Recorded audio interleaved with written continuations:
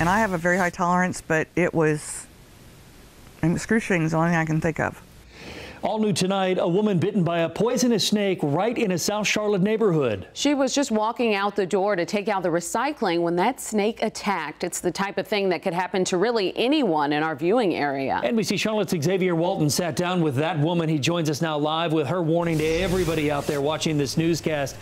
Xavier, this is really just plain scary.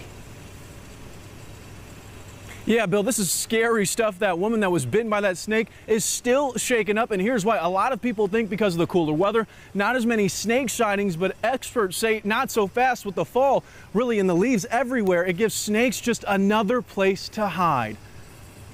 I walked out the door, just a normal evening. The sun was starting to go down, stepped outside, and you turn around and you see it's a snake. It's the most shocking thing you can ever imagine. For Lisa Romanoff, that shocking surprise, I kept screaming for my husband and going, I got bit by a snake, sent her rushing to the ER. My right heel, I could only find one fang bite. It could take months before the venom's out of your system. Lisa was attacked by this copperhead Friday. That night, she posted it on Facebook, warning others. She spent several hours hooked up to an IV on a hospital bed. And about midnight, they finally said, we're not going to give you the antivenom because that can be worse than the snake bite itself.